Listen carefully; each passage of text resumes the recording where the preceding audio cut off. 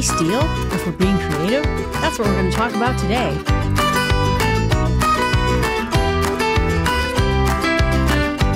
First, you figure out what's worth stealing. Then you move on to the next thing. Austin Kleon, Steal Like an Artist. Today we're going to talk about the book, Steal Like an Artist, 10 Things Nobody Told You About Being Creative by Austin Kleon. Many people have recommended this book to me personally, and on podcasts I listen to, people talked about how much this book changed their thinking. Been excited to read all about it. And he says that this book for him is autobiographical, that he learned in the process of becoming creative all the things that are in this book. And he says this applies to anyone who's trying to get some creativity, their life, their work. And then he says, quote, "In other words, this book is for you, whoever you are, whatever you make. Let's get started." We all rest, what they say, on the shoulders of giants. None of us are going to invent something entirely new. I mean, even this podcast, I talk about a book I read. I'm not writing a book. Maybe someday I will. But I talk about other people's books and how that book led me to a certain line of thinking. And so he said, in the end, is an idea worth stealing? And if the answer is no, move on to the next thing. And if the idea is yes, still move on to the next thing. We're going to keep going and going through that process over and over again.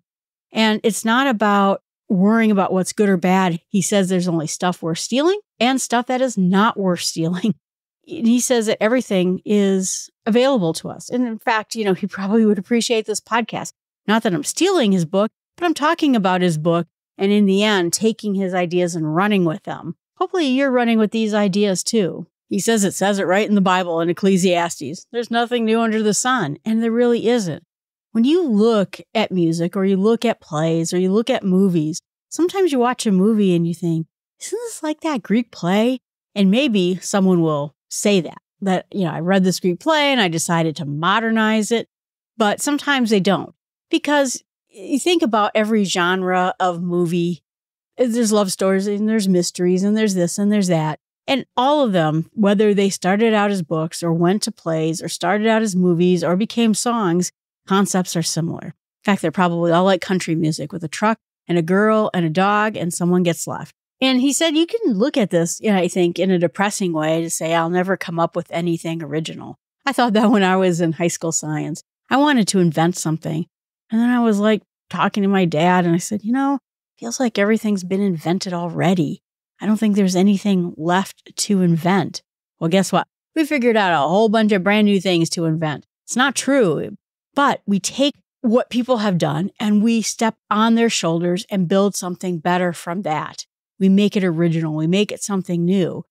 And if we can just get over this idea of doing that is a bad thing or doing that is not creative or not original, and instead decide to advance whatever's being done, we'll make great things out of it. And he says that our job is to, quote, collect good ideas. The more good ideas you collect, the more you can choose from what you're going to be influenced by.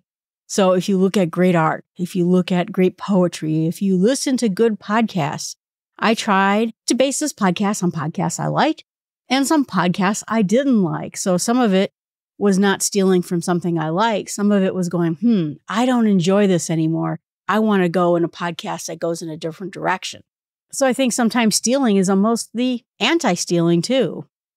And he says that it's good, to collect all these things and put them in a file somewhere. I know that I have collected graphic art for a long time. Someday I want to learn how to draw.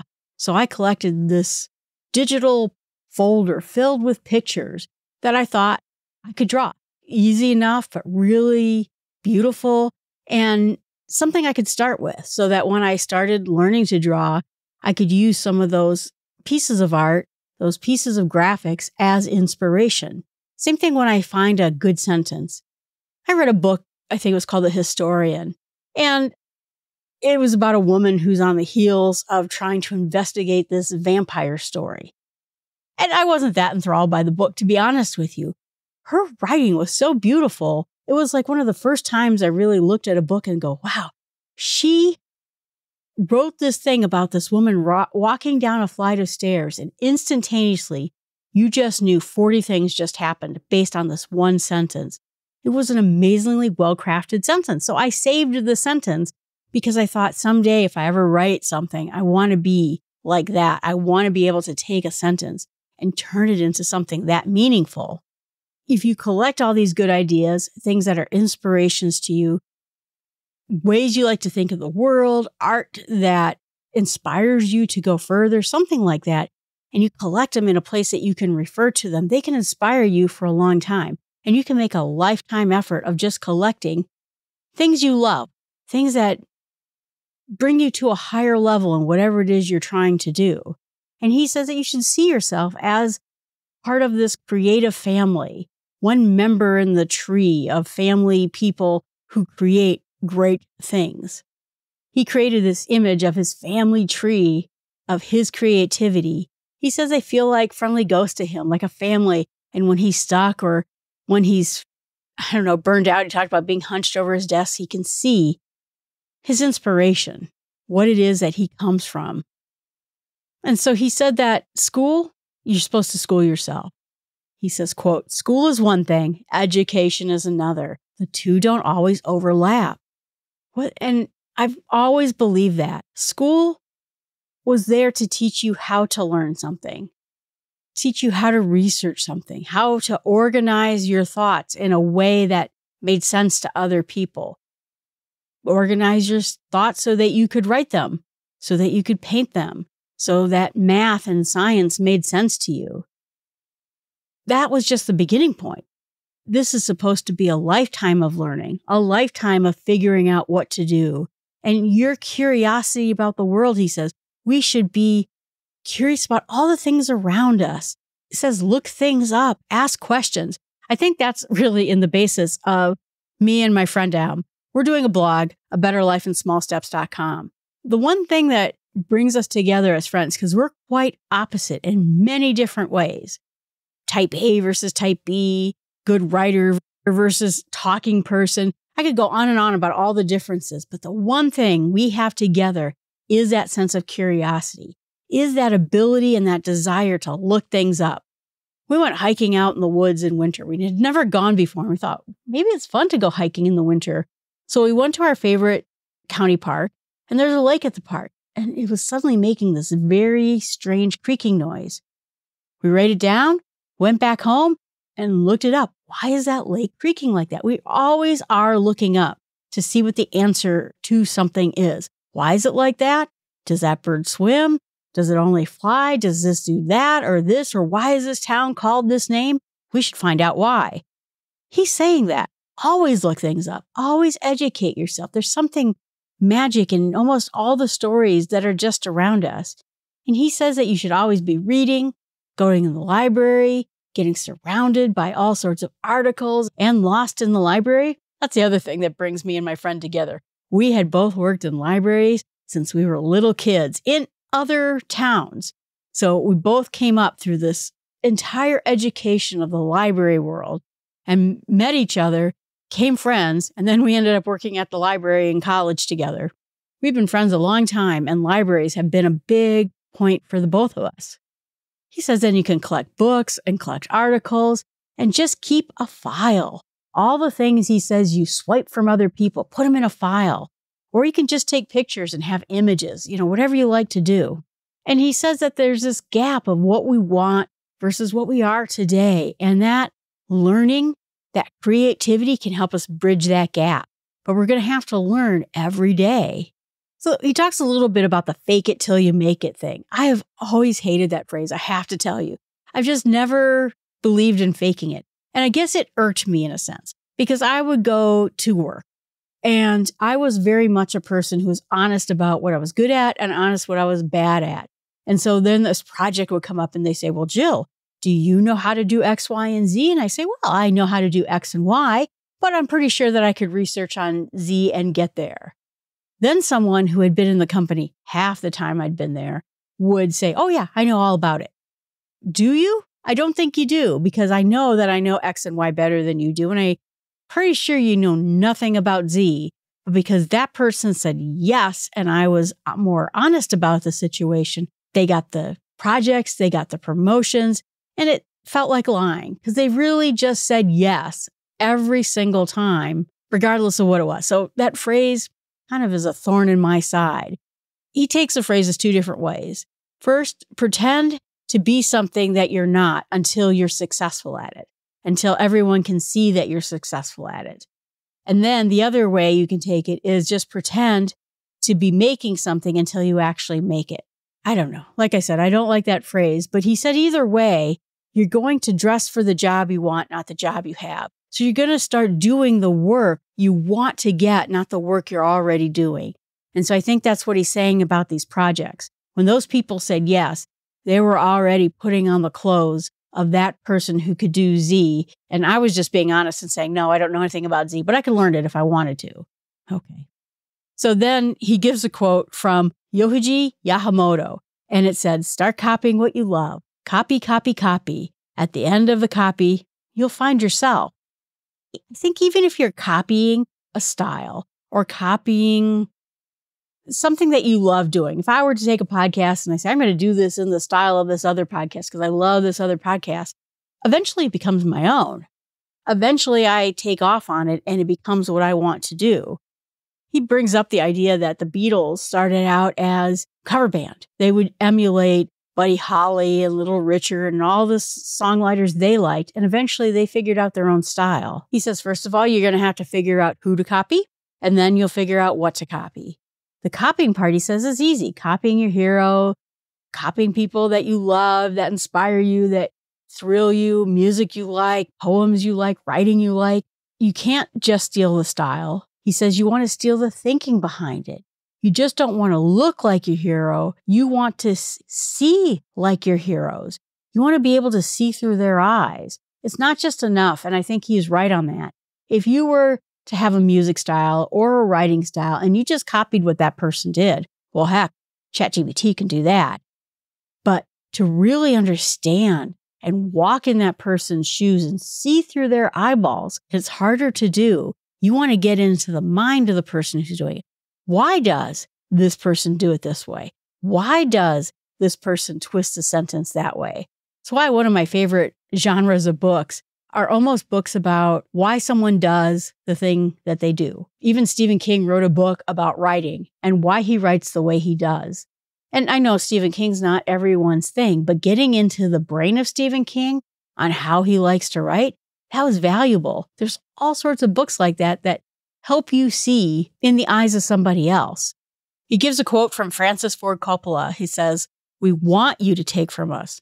We want you at first to steal from us because you can't steal. You will take what we give you. You will put it in your own voice. And that's how you'll find your own voice. And that's how you begin. Someday, someone will steal from you."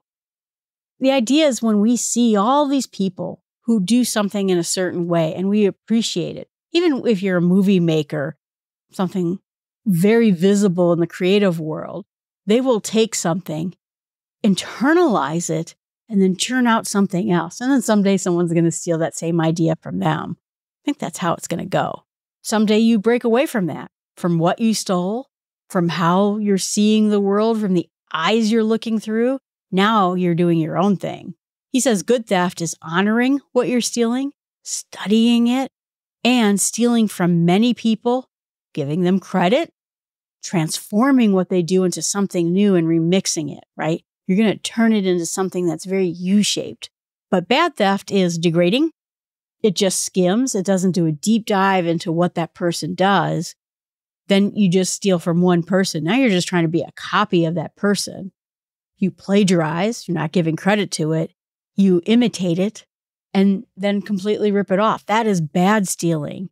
You want to transform your view into that person, kind of take out the gist of what you're learning and make it internal to yourself. I feel too, even with this podcast, I hope that's what I'm doing. I read a book, I internalize it, and then I try to tell you about the book through my own eyes. I am not reading you the book. I am not rewriting the book. I am, I guess, ingesting it and forming my own opinions from that book. And I hope in the end, I'm honoring what he says. I think I am. He says it's also good when you're looking at your heroes to see what it is you fall short on. I know a lot of times when I see people who I admire in the podcasting world, they're good writers. I know that it is a struggle for me to write. It's not my thing. I'm, again, a talker. So then I realize this is a shortcoming. So either I can decide, I think at this point, that I'm going to take off in a different direction that causes more talking. Maybe I'm going to come up with 4 podcasts and I'm all talking all the time.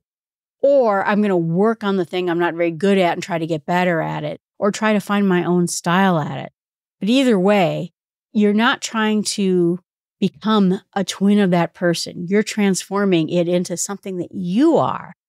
I don't know, the essence of who you are. And that's what's going to make it good and original. And I think in the end, that's why when people worry about AI and worry about, it taking jobs or it replacing people, it can't do that. It can't transform a piece of work into something completely new, something that's original and from the heart. I think that takes a real person to do. And so I think real writers, real content creators, real podcasters are always going to be something that's wanted. And I thought this was kind of interesting. It says to write the book you want to read, not the book that you think other people would want to read. Or, they always say, write what you know. But instead, write what you're going to like to do. Write a book that you would like to see. And I hope that, too, in this podcast, that's what I try to do. I'm trying to create a podcast I would like to listen to. Again, a lot of my podcasting came out of frustration I heard from other people. I got tired of all the different interviews. So I'm going to go on your podcast and you're going to come on my podcast and we're going to get Bob to come on my podcast and your podcast. And it started feeling like all the same. Also, it means that they can't disagree because now you're on my podcast. Well, I'm not going to sit there and tell you I don't like your book when you're on my podcast. And I got tired of it. I got tired of lots of things. And so this podcast is really a reaction of me making a podcast I would like to listen to. So that made me feel like I'm on the right path with this podcast and the other podcasts too. Talks a little bit about computers, about how in this digital age, we forget that this tactile feeling of our hands doing something is important. And I will be the first to tell you there is nothing I do outside of a computer. Everything I do is computer involved. My drawing, when I'm trying to learn how to draw, on my iPad. My writing, on a computer. But he says there's something about touching something, about printing something out, about feeling the piece of paper, about turning the book page. There's something that when we involve our body into a project, it makes that project better. It makes it more creative. Understand where he's coming from. And I know I have read that from almost every book that ever mentions it. It's just not going to work for me because I cannot read my own handwriting. I cannot draw a straight line. I cannot cut a piece of paper in a straight line. I am just the world's clumsiest human being. So it's just not going to work for me, but I understand where he's going. And I think that if you have that ability to draw, to sketch, to do things on paper, to do things in a notebook, and that makes you feel something more, absolutely go do that. So we're going to go ahead and end the podcast here. We're going to talk about this book again next week and finish up talking about Steal Like an Artist. I found this book really inspirational, and we'll talk a little bit more about other inspirations that I found from this book. And I hope you will like it too. I hope that it opens up a side for you of how you can express yourself better. Maybe you felt bad, like I've always felt bad, that if I read a book, I can't use it to help me write a book because that's stealing. And what he's saying, that's not true. As long as I follow his good rules and I transform it, I ingest it and it comes out me, I think that's a good kind of stealing. So my challenge to you is try to think of a couple of people you just love in a creative way you would like to go into. If you are someone who loves music, find a couple of musical people that really inspire you and write down 5 things about them that you would love to emulate in your own creative task. Again, like whether it's music, it's book writing, it's something else. And figure out what it is you like about those people and come up with a list of 5 reasons why they inspire you, and see if you can't start emulating those things. All right, everyone, thanks so much. I appreciate you listening to the podcast. Please tell a friend about the podcast. I would love to expand how many people listen to this podcast. It is my dream someday of having a community of everyone in all my podcasts talking about great ways of making your life better, happier, more fulfilling. And remember, your path towards creating that next great thing starts with small steps.